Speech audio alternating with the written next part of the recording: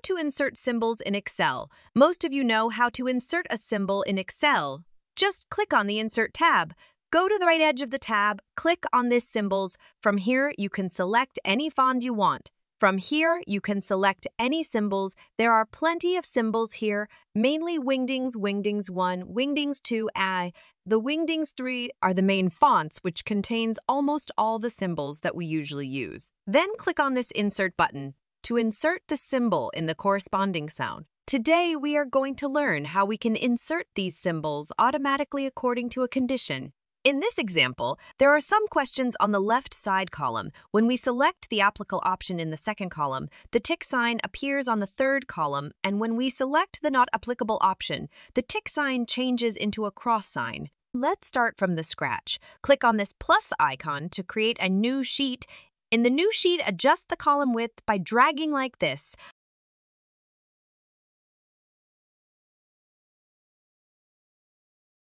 I want to increase the height of the rows. For that, click on the Home tab and select Format.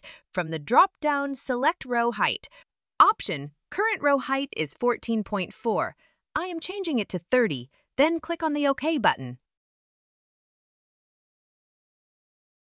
For easiness, I am copying these questions from the previous sheet and pasting it to this sheet. Adjust the row and column height by dragging like this. In the second column, I want the user to pick A from a list rather than typing it. For adding this drop-down, click on the Data tab. Click on the Data Validation. From the options, select Data Validation. In the Data Validation dialog box, click on this down arrow and select List from the options. In this source box, you can select your source from the cells by clicking on this icon, but here I am just directly typing it. For each option, I have to separate it by a comma. Type applicable. Then put a comma, type not applicable. Then click on the OK button. Now you can see a small arrow on the right side of the cell. When we click on this arrow, you can see the two options. Now we want to apply these drop-downs to the cells below it. For that, move the cursor towards the bottom right edge of that cell. Then the cursor symbol become like this. Then click and drag down like this to apply it to the other cells. Now the drop-downs are applied to the cells we need. For seeing it more clearly, I am changing the font to Times New Roman and increasing the font size, and also make cells into bold like this. Now we need to insert the symbols in these cells. If inserted manually, it won't change automatically when we change the option. But like this, symbols must change when we select different option from the drop-down. So we need to use it inside a formula. We are going to use the most common and simple formula in Excel, which is the if function. If function has three parts. First part is the logical condition part. This part gives either true value or false value. The second part is the true value part. And the third part is the false value part. If our condition is true, then the cell displays whatever we type in true part. If the condition is false, the cell displays whatever we type in the false part. That's how the if function works. Type the equal sign and type if, then you can see the Excel gives hint about the function like checks whether a condition is met and returns one value if true and another value if false. First, we have to provide the condition. The cell next left to our cell, which is B2, has applicable in it or not. Based on that, our symbol change. For applying this condition, select the cell B2, then type equal and type applicable in the double quotes. This is a text value. That's why we have to put it in the double quotes.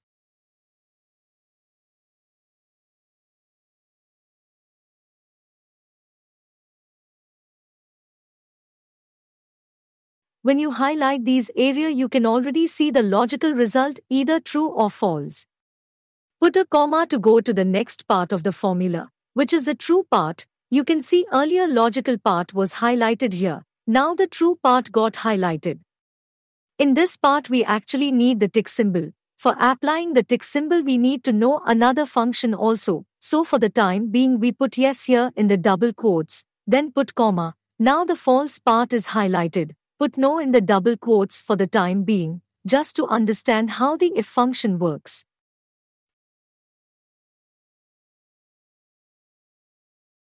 After that, drag the formula down to copy the formula to the other cells.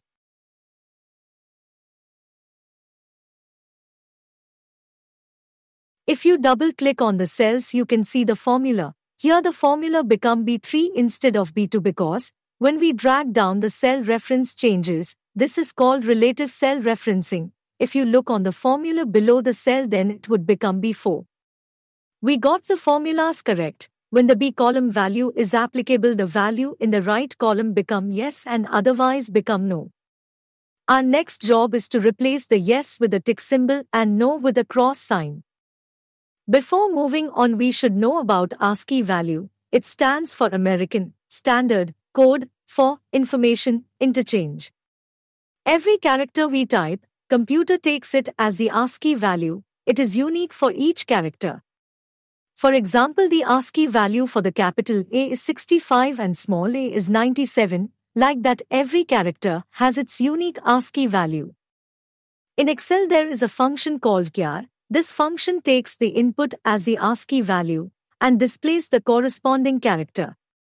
Suppose if we give 65 as the input for this function, it gives capital A. And if we give 97 as the input, this function will display small a. So if we can find the ASCII value of our symbols, with the help of this char function, we can display it in the cell. For that, go to the Insert tab, then click on the symbols.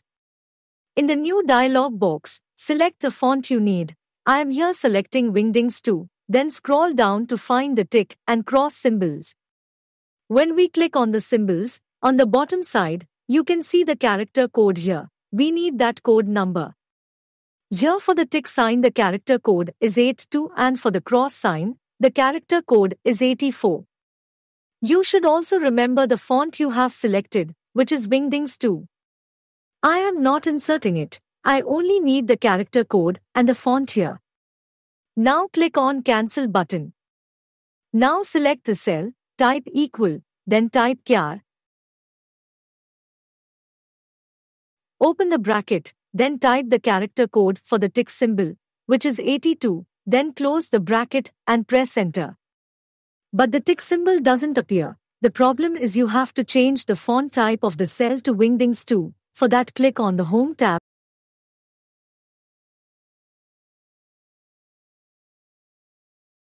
And select the Wingdings 2 as the font.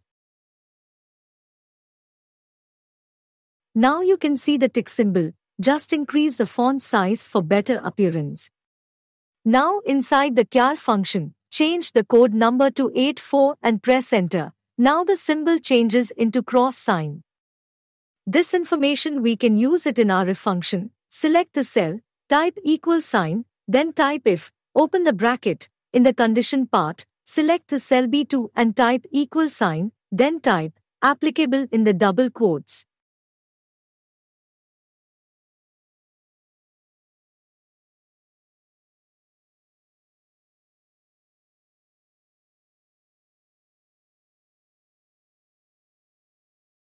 Put comma to go to the true part. Here we need to display the tick symbol. For that, type char and open bracket. Character code for the tick symbol is 82. So type 82 and close the bracket. And put comma to move to the false part. Here we need the cross symbol. For that, type char, open bracket. Character code for the cross symbol is 84. So type 84 and close the bracket. Again close the bracket. To close the if function, then press enter. Then change the font type to Wingdings 2. Increase the font size and do the center alignment for better looking. Then drag the formula down to copy it into other cell. Now you can see, when the B column value is applicable, tick sign appears. When we change it into not applicable, tick sign changes into cross symbol. Let's do another example.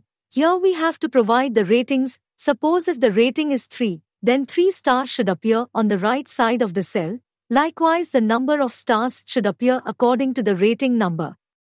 First, we have to provide the drop-downs to the rating column. For that, go to the Data tab, then click on Data Validation. From the drop-down, select Data Validation. In the new dialog box, click on this arrow and select List from the options. Here type 1 to 5, separated by a comma, then click OK button. Now the drop-down is applied to the cell. Drag it down like this to copy it to the cells below it. On the right side, we have to insert the star symbol. For that, find the character code of the star symbol by clicking on the Insert tab and click on Symbols. From there, select Wingdings to as the font. Scroll down to select the star symbol you want. I am selecting this one. Look for the character code in the bottom. It is 227. Then click Cancel. Just by using the char function alone won't give us the result, because char function displays the star symbol only one time, so we have to use the char function inside and another function called repeat. Repeat function takes two arguments as inputs. One is the character and the other is the number of times that character should display. Click on the cell, then type repeat. Open the bracket. Here the first argument is the character. We need the star symbol here. For that, type char, then open bracket, then type the character code of that star symbol, which is 227. Close the bracket and put comma to go to the next part of the formula, which is the number of times. Here we want the star to appear according to the rating point, so select the rating column, then close the bracket and press enter. Here we got it correctly as 3 stars according to the rating number. Then move the cursor towards the right edge of the cell. When the cursor becomes like this, drag the cells down to copy the formula to the cells below it. When we change the rating number, the number of stars are changing accordingly. We can also create some beautiful patterns like this using the repeat function and char function.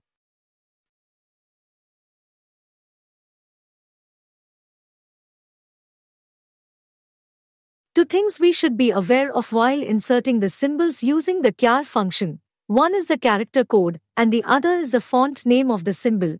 And also you should change the cell's font name to the font name of the symbol to display the symbol correctly. Click the subscribe button and press the bell icon to get more such videos.